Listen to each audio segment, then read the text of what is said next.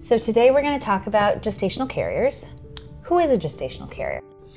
Technically, a gestational carrier is just someone who carries a pregnancy for someone else. Who needs a gestational carrier?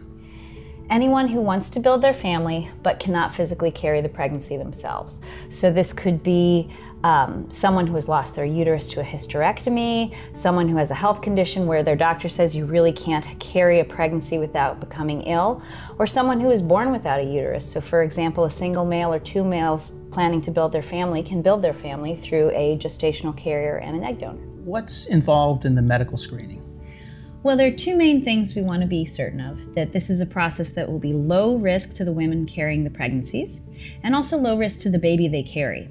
In order to ensure that, we have to look at a woman's history and how they carried pregnancy before. So medical records from the prior pregnancy are reviewed to make sure that it was a low risk process with a healthy mom and a healthy baby at the end.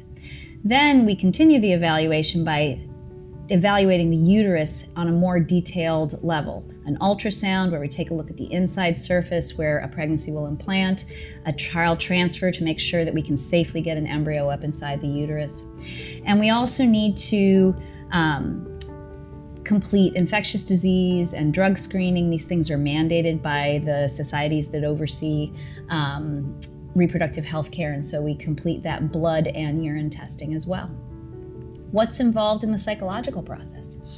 Well, it's interesting. When couples get married and plan to have kids, they have found out that they're compatible.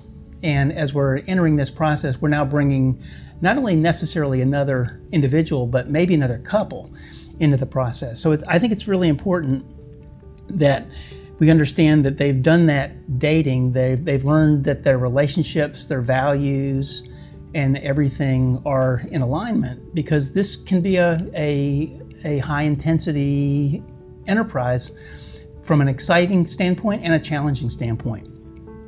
Then there's also the legal component as well. What's involved in the legal?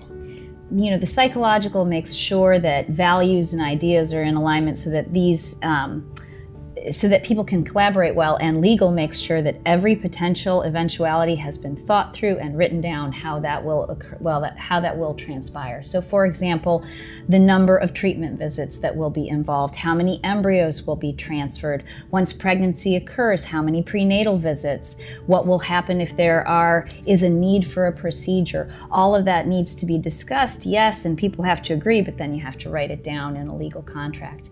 So that later, when the pregnancy, when the pregnancy is going well, the lawyer will then come back into the equation and write a pre-birth order so that the birth certificate will reflect the name of the intended parents and not the name of the gestational carrier. We spend a lot of time planning for the cycle: medical, psychological, legal plans. But then it's time for the IVF process. What is the IVF process for a gestational carrier?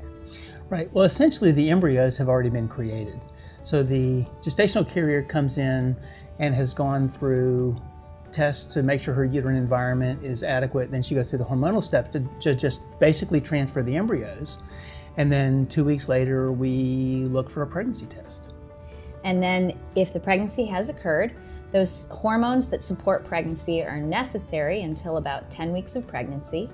We see the carrier usually around 6-7 weeks. We're looking for a heartbeat, and once we see a beautiful heartbeat on that ultrasound, they are off to their OB/GYN, and we wait to hear good news. Yep. Healthy moms and healthy babies.